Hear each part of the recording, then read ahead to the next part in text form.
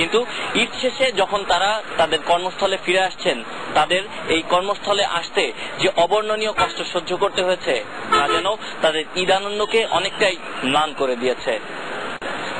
Sabbir Ahmed, ATN news, Kaliakair, Gazipur. এককালের প্রমত্তা বুড়িগঙ্গার অন্যতম প্রধান হন্তারক হাজারীবাগের tannery শিল্প সাভারের চামড়া শিল্প নগরীতে স্থানান্তরের প্রক্রিয়া প্রায় চূড়ান্ত। বাকি শুধু কেন্দ্রীয় বর্জ্য পরিশোধনাগার বা সিইটিপি নির্মাণ, যার জন্য ইতিমধ্যে বরাদ্দ দেওয়া হয়েছে প্রায় 550 কোটি টাকা। টেনারি মালিকদের দাবি অনুযায়ী ক্ষতিপূরণের টাকাও বাড়ানো হয়েছে, অথচ এরপরও স্থবির হয়ে রয়েছে স্থানান্তর প্রক্রিয়া। রিপোর্ট মফিদুল তপুর, ছবি তুলেছেন হিমেল এবং মিরাজ।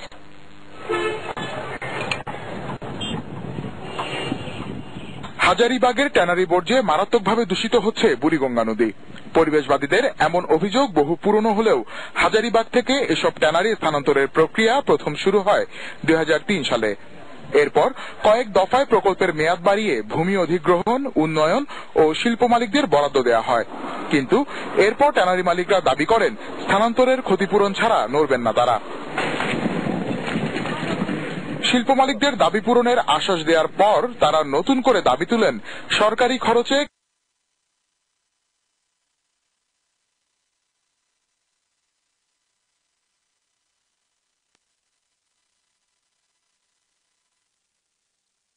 সরকারের ঘাড়ে কিছুটা দায়ভার পড়লেও ট্যানারি মালিকদের টালবাহানাই মূলত দায়ী। নতুন করে আমাদেরকে ব্যাংক ঋণ দিবে না, যদি সরকার আমাদেরকে ক্ষতিপূরণটা ডিসবার্স করে তাহলে আমরা ওই ক্ষতিপূরণ দিয়ে আমরা ওইখানে কনস্ট্রাকশনের কাজ শুরু করতে পারি। এটি মনে রাখা দরকার, এই জমিগুলো এখন মহার্ঘ জমি, এই জমিগুলোর ব্যাপারেও তাদের একটা নিশ্চয়তা, প্রকৃত দাম ইত্যাদি ইত্যাদি ব্যাপার রয়েছে। তারা সবাই চায় যে তারা দরকার এখানে অন্য শিল্প প্রতিষ্ঠা করুক, কিন্তু এই জমি তারা ছাড়বে না। এই সমস্ত বিচার বিবেচনাগুলি যদি করি তাহলে আসলে তারা না যাওয়ার ক্ষেত্রে যা যা বলছে এগুলি সব খোরা অজুহাত ছাড়া কিছু না। ট্যানারি স্থানান্তরের বর্তমান অবস্থা জানতে শিল্প মন্ত্রণালয়ে যোগাযোগ করা হলেও এই বিষয়ে শিল্পমন্ত্রী, প্রতিমন্ত্রী বা সচিব কেউই সাক্ষাৎকার দিতে রাজি হননি। চামড়া শিল্পের জন্য সব ধরনের সুযোগ সুবিধা নিয়ে প্রস্তুত সাভারের হেমায়েতপুরের চামড়া শিল্প নগরী। এখানে একটি কেন্দ্রীয় বর্জ্য শোধনাগার নির্মাণের ব্যয়ভার বহন করা সহ শিল্প মালিকদের বেশ কিছু দাবি ইতিমধ্যে মেনে নিয়েছে সরকার। এখন দেখার বিষয় সরকার কত দ্রুত শিল্প মালিকদের উপর চাপ প্রয়োগ করে এই চামড়া শিল্প নগরীকে পূর্ণাঙ্গ রূপে চালু করতে পারে। মফিদুল তপু, এটিএন নিউজ, চামড়া শিল্প নগরী, হেমায়েতপুর, সাভার। এবার মিশ্র প্রসঙ্গ। কায়রোর আল ফাতা মসজিদ থেকে ব্রাদারহুড কর্মীদের সরিয়ে দিয়েছে নিরাপত্তা বাহিনী। দেশটির সেনা নিয়ন্ত্রিত রাষ্ট্রীয় সংবাদ মাধ্যমগুলোর উদ্ধৃতি দিয়ে আন্তর্জাতিক সংবাদ মাধ্যমগুলো এ তথ্য জানিয়েছে। তবে কোনো হতাহতের সংবাদ পাওয়া যায়নি। শুক্রবারে জুমার নামাজের পর থেকে রামসেস স্কয়ারের পাশে অবস্থিত এই মসজিদ ও তার আশেপাশে অবস্থান নেয়া ক্ষমতাচ্যুত প্রেসিডেন্ট মোহাম্মদ মুরসির সমর্থকরা সেনাবাহিনীর পক্ষ থেকে ওই মসজিদ ও আশেপাশের এলাকা খালি করে দিতে বলা হলেও নিজেদের অবস্থানে অনড় থাকে মুরসি সমর্থকরা। নিরাপত্তা বাহিনীর অভিযানের মুখে মসজিদের পাশ থেকে কিছু ব্রাদারহুড সমর্থক সরে গেলেও ভেতরে অবস্থানরত প্রায় 1000 খানেক মুরসি সমর্থক অবস্থান চালিয়ে যাওয়ার ঘোষণা দেয়। চরম উদ্বেগ উৎকণ্ঠার মধ্য দিয়ে শনিবার বিকেলে ওই মসজিদে অভিযান চালায় নিরাপত্তা বাহিনী। এ সময় দুপক্ষের দফায় দফায় সংঘর্ষ হয়। এবার বাইজিদ স্টিল বিরতি, এরপর আরো থাকছে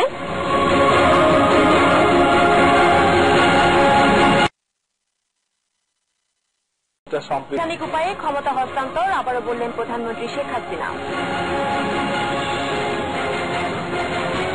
টেনারি শিল্প সাভারে স্থানান্তরে দীর্ঘসূত্রিতার জন্য আমাদের দুষছেন মালিকরা। কায়রোর আল ফাতা মসজিদ থেকে ব্রাদারহুড কর্মীদের হটিয়ে দিয়েছে সেনাবাহিনী।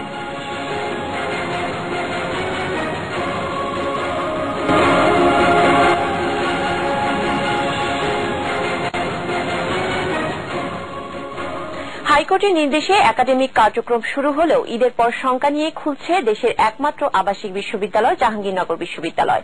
উপাচার্য বিরোধী সাধারণ শিক্ষক ফোরাম ঈদ ছুটির পর অসহযোগ আন্দোলন শুরু করার ঘোষণা দিয়েছে। নিশ্চিতভাবেই হুমকির মুখে পড়তে যাচ্ছে ভর্তি কার্যক্রম। তবে উপাচার্য জানিয়েছেন চাপের মুখে নতি স্বীকার না করলেও বিশ্ববিদ্যালয়ের স্বার্থে যে কোনো সিদ্ধান্ত নিতে প্রস্তুত তিনি। সোহেল রানার ক্যামেরায় আরো জানাচ্ছেন ফেরদৌস রহমান। জাহাঙ্গীরনগর বিশ্ববিদ্যালয়ে গেলে এর সবুজ প্রকৃতির মধ্যে সর্বত্র একটা সাজানো গোছানো ছিমছাম ভাব সবারই নজর কাড়ে। সৌন্দর্য বৃদ্ধির পাশাপাশি জায়গায় জায়গায় নতুন করে ফুলের গাছ লাগানো, নির্দেশনা ও নামকরণ করার জন্য ভিত্তিস্তম্ভ দিয়ে যেন আরো সাজিয়ে তোলা হয়েছে এর নয়নাভিরাম প্রাকৃতিক পরিবেশকে।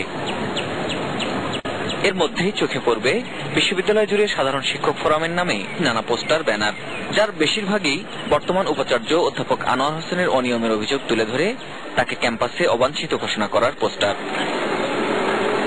শিক্ষক ফোরামের নেতাদের দাবি, বিশ্ববিদ্যালয়ের সৌন্দর্য বৃদ্ধির নামে অপ্রয়োজনীয় উন্নয়নের ব্যাপারে সিন্ডিকেট সদস্য, সিনিয়র শিক্ষক কারো সাথেই কোনো পরামর্শ করেননি উপাচার্য।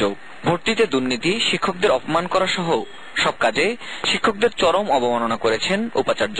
একজন শিক্ষক লাঞ্ছিত হয় একজন ছাত্র দ্বারা, সেই বিচারটি উনি প্রহসনের রূপ দেওয়ান। উনি দার্শনিক কণ্ঠে বললেন, শিক্ষক সমিতি কি করে এত সাহস পায়, হেফাজত থেকে নিশ্চয়ই এরা শক্তি পেয়েছে, তার কারণে উপাচার্যের বাসা আসার শক্তি পায়। ছাত্রদেরকে সে বললে, বাসের লাঠি নিয়ে প্রস্তুত থাকো এই অশুভ শক্তিকে প্রতিহত করার জন্য। উনার যাকে পছন্দ হয়েছে উনি তাকে কমিটির সভাপতি করেছেন, সদস্য করেছেন। জাস্ট আমাদের শিক্ষকদের ভিতরে একটা ভাঙনের চেষ্টা, ডিভাইড অ্যান্ড রুল। এসব নিয়ে শিক্ষকরা আলোচনায় বসলেও ভালো ফল আসেনি। সংকট না কাটলে এবার ভর্তি প্রক্রিয়াও অনিশ্চিত। ভর্তি পরীক্ষা একটা বিরাট বড় যজ্ঞ। এই বিরাট বড় যজ্ঞকে কমপ্লিট করতে হলে পুরো শিক্ষক সমাজকে সম্পৃক্ত করতে হবে। সে কারণে যারা আন্দোলন করছেন এবং যার বিরুদ্ধে আন্দোলন করছেন উভয়কেই বিষয়টা বুঝতে হবে। অনেক শিক্ষক ক্লাস নিচ্ছে, পরীক্ষাও নিচ্ছে, এটার মানে এই নয় যে বিশ্ববিদ্যালয় সুষ্ঠুভাবে চলছে। এ বিষয়ে উপাচার্য আনোয়ার হোসেন জানান, শিক্ষকদের একটি অংশ তার বিরুদ্ধে আন্দোলন করে বিশ্ববিদ্যালয়ের স্বাভাবিক পরিবেশ ক্ষুণ্ণ করতেই নানা অজুহাত দেখাচ্ছেন। কিছু সংখ্যক শিক্ষক এসে বললেন যে আপনি অবাঞ্ছিত, আপনি অভিযোগ, তার ভিত্তিতে একজন নির্বাচিত উপাচার্যকে এভাবে চলে যেতে হবে, এটা তো কখনো আমি করব না। সেগুলো তদন্ত করবার জন্য আমি আমাদের মহামান্য রাষ্ট্রপতি, যিনি আমাদের চ্যান্সেলর, তার প্রতি আহ্বান রেখেছি। শুধু নয়, তার সঙ্গে আনুষ্ঠানিকভাবে দেখা করেছি এবং তাকে আনুষ্ঠানিকভাবে অনুরোধ করেছি। বেআইনি চাপের মুখে কখনোই নতি স্বীকার করবেন না বলে পরিষ্কার জানিয়ে দিয়েছেন তিনি। তবে বিশ্ববিদ্যালয়ের মঙ্গলের জন্য আলোচনার মাধ্যমে যে কোনো সিদ্ধান্ত নিতেও প্রস্তুত তিনি। সবার কাছে আমার বিনীত অনুরোধ যে আসুন সবাই মিলে আমরা এই বিশ্ববিদ্যালয়টাকে রক্ষা করি। আমার বিরুদ্ধে যদি কোনো অভিযোগ থাকে সেটা নিয়েও আমি আলোচনা করতে প্রস্তুত। ছুটি শেষে বিশ্ববিদ্যালয় খোলার পর উপাচার্যকে পদত্যাগ করাতে যে কোনো কর্মসূচি দেওয়ার ঘোষণা দিয়েছে শিক্ষক forum. Ferdous Rahman, ATN news, Dhaka. বাংলাদেশে অবস্থানরত রোহিঙ্গা শরণার্থীদের স্বদেশে ফেরত নিতে মিয়ানমার সরকার ও জাতিসংঘের প্রতি আহ্বান জানিয়েছেন পররাষ্ট্রমন্ত্রী ড দীপুমণি। কক্সবাজারের উখিয়ার কুতুপালং রোহিঙ্গা শরণার্থী ক্যাম্প পরিদর্শন শেষে শনিবার তিনি এই আহ্বান জানান। এ সময় সাংবাদিকদের বিভিন্ন প্রশ্নের উত্তরে তিনি বলেন, সরকার দ্রুত সময়ের মধ্যে রোহিঙ্গাদের স্বদেশে ফেরত পাঠানোর প্রক্রিয়া চালাচ্ছে, যাতে মিয়ানমারে তাদের নাগরিক অধিকার নিশ্চিত হয়, এ ব্যাপারেও সজাগ দৃষ্টি রেখেছে সরকার। মিয়ানমারে জঙ্গি প্রশিক্ষণ ক্যাম্প বিষয়ে দীপুমণি আরও বলেন, বাংলাদেশ সরকার জঙ্গিদের কোনোভাবে আশ্রয় প্রশ্রয় দেয় না। জঙ্গি বিষয়ে সরকারের সর্বদা সজাগ রয়েছে। এরপর ঘুমধুম, নাখইংছড়ি সীমান্ত ও রামুর বৌদ্ধ বিহার পরিদর্শন করেন পররাষ্ট্রমন্ত্রী। তাদের সঙ্গে আলাপ আলোচনা চালিয়ে যাচ্ছি। ইতোমধ্যে প্রত্যাবাসনের ব্যাপারে বেশ কিছুটা অগ্রগতি হয়েছে, যে তারা আমাদের এখানকার যারা শরণার্থী আছেন শিবিরে তাদের তালিকা থেকে তারা নিশ্চিত করেছেন 2415 জনকে তারা নিশ্চিত করেছেন যে তারা মিয়ানমারের নাগরিক এবং সেইভাবে তাদেরকে ফিরিয়ে নিয়ে যাবার ব্যাপারে মিয়ানমার সম্মত হয়েছেন। ভারতের সঙ্গে বাংলাদেশের সম্পর্ক আরও জোরদারের ব্যর্থতা দায়ভার রাজনীতিবিদদের পাশাপাশি ভারতীয় গণমাধ্যমকেও নিতে হবে। কারণ বাংলাদেশের সংবাদ মাধ্যমে ভারতের খবর গুরুত্ব সহকারে প্রচার হলেও ভারতীয় মিডিয়ায় বাংলাদেশের খবর তেমন গুরুত্ব পায় না। অথচ দুই দেশের সম্পর্ক উন্নয়নে গণমাধ্যমের বড় ধরনের ভূমিকা রাখার সুযোগ রয়েছে। ভারত বাংলাদেশের সম্পর্ক উন্নয়নে দুই দেশের সংবাদ মাধ্যমের ভূমিকা বর্তমানে কেমন এবং কেমন হওয়া উচিত, এমন বিষয় নিয়ে রাজধানীর একটি হোটেলে শনিবার এই আলোচনা অনুষ্ঠানের আয়োজন করেছিল ফ্রেন্ডস অব বাংলাদেশ নামের একটি সংগঠন। বাংলাদেশ ও ভারতের বেশ কয়েকজন গণমাধ্যম ব্যক্তিত্ব এই আলোচনায় অংশ নেন। আলোচনার অংশ নিয়ে বাংলাদেশের সাংবাদিকরা বলেন, এদেশের উন্নয়নে ভারতের সহযোগিতা অবশ্যই প্রয়োজন। এটা যেমন সত্য, তেমনি অর্থনৈতিকভাবে শক্তিশালী বাংলাদেশ ভারতের স্থিতিশীলতার জন্য সমান গুরুত্বপূর্ণ। অথচ ভারতের জনগণের কাছে এটা তুলে ধরা যাতে দায়িত্ব, সেই ভারতীয় মিডিয়ায় বাংলাদেশের খবর তেমন গুরুত্ব পায় না। I was a part of the delegation that went to Delhi, I think January 2010. And the MOU that was signed between India and Bangladesh. As Indian journalists, did you look at that MOU? If you did you write about it? If you did write, then as the MOU didn't evolve as it should have, did you write editorials about it? ঐতিহাসিক জানুয়ারি চুক্তির কথা বলা হচ্ছে, প্রধানমন্ত্রী গিয়েছিলেন, আমরাও সেই ইন্টারভিউতে ছিলাম। তো সেখানেও এই খবর আমাদের মাননীয় প্রধানমন্ত্রী ভারত সফরের খবর যেভাবে ছাপা উচিত, সেখানে ভারতীয় পত্রিকা ছাপা হয় নাই। এটা দুঃখের কথা, বেদনার কথা। এরা মনে রাখতে হবে যে ভাইবার না, বাংলাদেশকে এত তুচ্ছতা ছিল করা ঠিক নয়।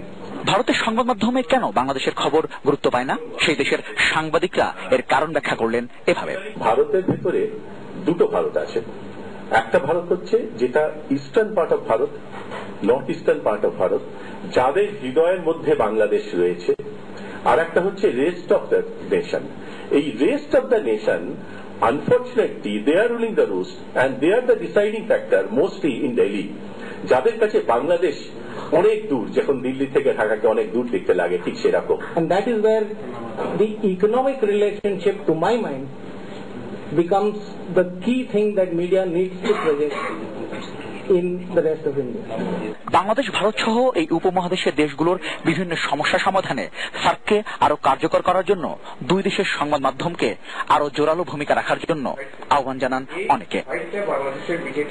Rezwan Faiz, ATN news, Dhaka. দুর্নীতি আর রাজনৈতিক অস্থিরতা বাংলাদেশের জন্য বড় চ্যালেঞ্জ, তবে এটা সমাধানযোগ্য বললেন মার্কিন রাষ্ট্রদূত ড্যান ডব্লিউ মজিনা। শনিবার স্থানীয় এক হোটেলে centre for non resident Bangladesh আয়োজিত এক অনুষ্ঠানে তিনি কথা বলেন। অনুষ্ঠানে বাংলাদেশ ব্যাংক গভর্নর জানান, এসব সমস্যা দূর করতে